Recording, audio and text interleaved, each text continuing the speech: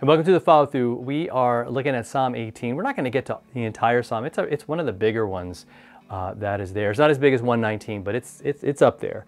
And it's this incredible song, this expression of God having saved David from all of these enemies, from all these people that wanted to kill him. It's a really dramatic story, and one that should, that we can kind of resonate with. Maybe not on that level. Maybe the threats aren't as bad, but they certainly feel difficult to us in those moments, right? Whatever you're up against, God is there with you. So I'm just going to read. We're going to do 7, 8, 9, and 10, right? We're going to grab a couple of verses today. Let's just take them in and just allow this to sort of do its thing on our hearts. All right, you ready? Here we go. David says, "Then the earth reeled and rocked." Right? He had talked yesterday about God hearing his prayer. His cry had reached God. And the earth reeled and rocked. The foundations also of the mountains trembled and they quaked because he was angry, right? God was angry when he heard what was going on to David, what people were doing to him and the things that he was up against.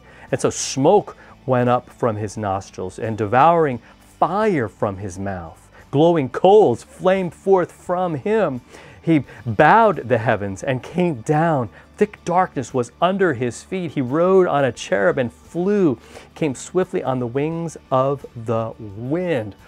Whoa, I asked yesterday, man, and definitely today, man, let's light up those comments with what music would work with this, especially this one. It's like, whew, big, heavy, like loud music. Again, that could be, like for me, I hear like metal, I hear really loud, heavy stuff, but it could be classical, man. It could be a lot of timpanis and boom, boom, and just big swells. And what do you hear? That's kind of cool. I love music and just kind of a thing as we look at these. These are songs, and they're meant to not just convey information, but speak to who God is. And show us who God is. And God wants to use these words to say, this is how God feels about sin. This is how God feels about the things that happen to us, because we're his kids and he loves us. And David saying, look, that's the deal. He's not some disinterested CEO of the universe who could care less about you. He deeply cares. He is there. He knows what's happening. He hears your cries and he comes down and does something about it. And what an awesome thing. And David firsthand experienced that power and that deliverance. And he wants us to know it's real. He wants us to know that he is witnessing to it and kind of testifying, if you will, to the truth of that and how powerful God really is. And so that here's the deal, so that we agree and we go, yeah, he is that way. And so when I am up against things, no matter what they are, he's got me.